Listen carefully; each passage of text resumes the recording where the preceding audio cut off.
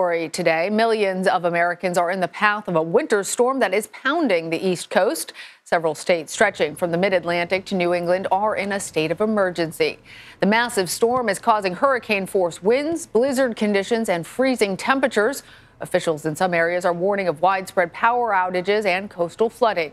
Forecasters say the weather event could be historic for New England, where Boston could get up to 2 feet of snow. For more, I want to bring in CBS News' Wendy Gillette, who is in Long Island in New York. Wendy, I've been watching you out there taking the snow off of your face. Tell us, how are the conditions where you are?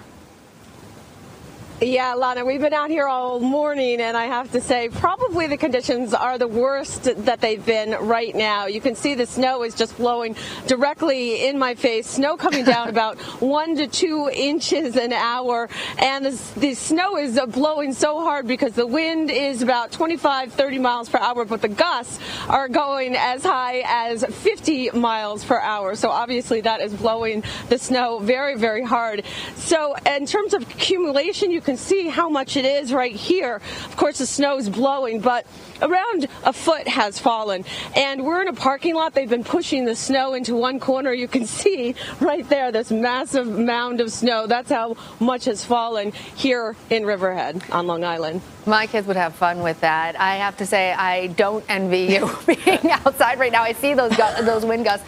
And even coming into the studio this morning, I saw cars all slipping and sliding on the roads. How dangerous are those conditions?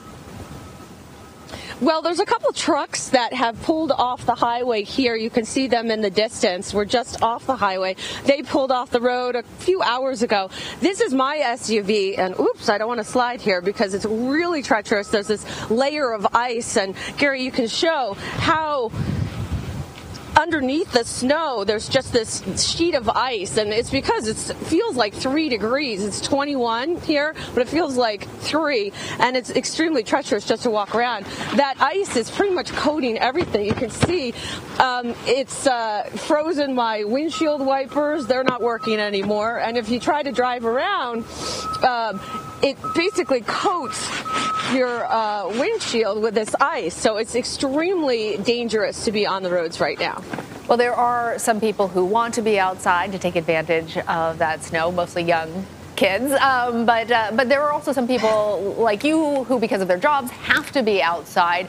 You know, Wendy, I read something very interesting today about if you're out in these types of conditions, that you should make sure you don't have your hands in your pockets, even though that's a natural inclination, because if you're going to fall, it's better to fall on your forearms. Tell us, do you have any other advice for people who either need to be outside or have to be outside right now? Well, I walk like this, right? Just in case I heard the right way is to walk like a duck or a penguin out on the snow. That's the safest thing for people. Okay, that seems like pretty appropriate. Well, I would definitely, my advice would say, do not go out because it feels like 3 degrees. Look at this ice. I mean, if this doesn't create a picture for you, I don't know what does. I mean, I have a ice mustache and beard. I mean, I think that pretty much says it all, right? All right, I think that does it for us. Wendy, get inside, get someplace warm. Thank you. Sure.